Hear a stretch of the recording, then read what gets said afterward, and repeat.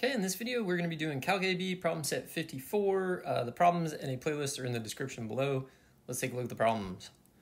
Given that f of x is differentiable and has tangent line y minus 4 equals 6, the quantity x minus 1 at x equals 1, evaluate the limit. All right, so if we know the tangent line, we kind of automatically know two things. We know it's at x equals 1, so we know f of 1.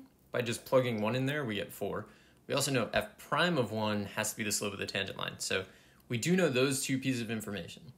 I think what we're going to end up doing is L'Hopital's on this, right? Like you basically plug in 1, you get f of 1 is 4 squared is 16 minus 16 is 0, and then 1 minus 1 is 0.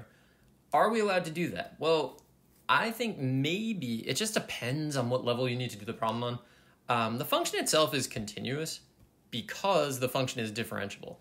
And if a function is continuous, then the limit equals the value of the function. I don't know that we would need to show this, but sometimes on the free response questions, you do need to establish this. Basically, if you're told that a function is differentiable, you should establish that it's continuous, and then you would know that the value of the function equals the limit. I recommend you do that. That's like the safest thing to do. So once I've done that, now I'm just in like the standard L'Hopital's type of thing.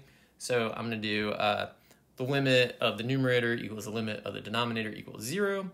Therefore, by L'Hopital's, the original limit is equal to, we apply L'Hopital's, derivative of the top is going to be 2 times f prime. And then the derivative of the bottom is just 1. That happens a lot, actually, with L'Hopital's problems. And now I'm just going to substitute in. So I will get 2 times f of 1 is 4, f prime of 1 is 6. So 24 times 2, so 48. And that's the problem. So I don't know. It depends on like how far into learning you are. I guess maybe you should learn it from day one. But that differentiable implies differentiable implies continuous, and continuous means the limit equals the value of the function. Might be a key step, especially on problems where like you're not given the actual function to find the limit of. It's just like kind of implied, like this f of x squared minus 16 thing. Might require that extra step. So be aware of it, practice it, kind of make it a thing you do on these problems. All right, next up. Find the horizontal asymptote of y equals 7 minus 2 to the x over 2 to the x plus 6. So we have to go to infinity and negative infinity. This is not a rational function. It's not a polynomial divided by a polynomial. So you got to consider both cases. Going to infinity is, I don't know, maybe arguably easier. So our original limit, I'm going to divide everything I see by the highest powered thing in the denominator, which is 2 to the x. So I get 7 over 2 to the x minus 1 over 1 plus 6 over 2 to the x. If x then goes to infinity, we just get negative 1 because 7 over 2 to the x goes to 0, 6 over 2 to the x goes to 0. Negative 1 is all that's left. So we definitely know y equals negative 1 is a horizontal asymptote. Now, to negative infinity, I always do, well, not always. I often do this problem by just considering the graph of 2 to the x, right? So our graph of 2 to the x looks like this.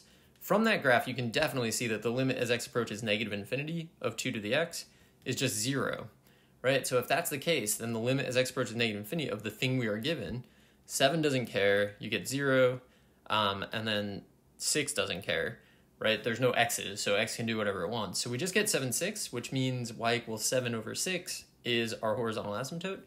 If you don't like that, there's an alternative way you can do it, and it involves this substitution. Let's let x equal negative u. Now what happens? If x is negative u, then as x goes to negative infinity, u is going to approach negative infinity. It's going to approach infinity. So then once that happens, we can rewrite our limit that we were given as the limit as u approaches infinity, 7 minus 2 to the negative u over 2 to the negative u plus 6. This can be rewritten as the limit as u approaches infinity, 7 minus 1 over 2 to the u over 1 over 2 to the u plus 6. All of this is just sounding like made up in my head right now because I'm saying u so much, I think. But you still get 7, 6. Either way, I just wanted to show you both ways because I do think that's a very interesting approach to that problem and useful, and especially if you have a teacher who's like, no, you must show a mathematical argument of some sort. That's a pretty good mathematical argument. I also think the graph is a really valid mathematical argument, but you never know what you're going to run into. All right, so for 3, use a graph to evaluate the integral from negative 2 to 2 of the absolute value of x minus 1 dx.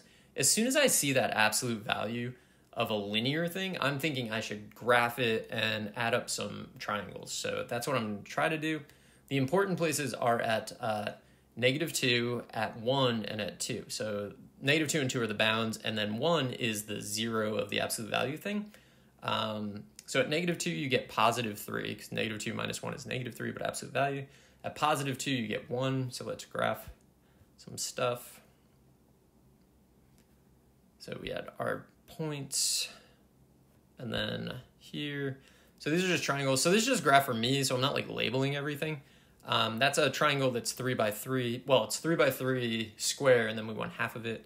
And then you have a 1 by 1 square, but you want half of it. So 4.5 and 0.5, add those together, you get 5.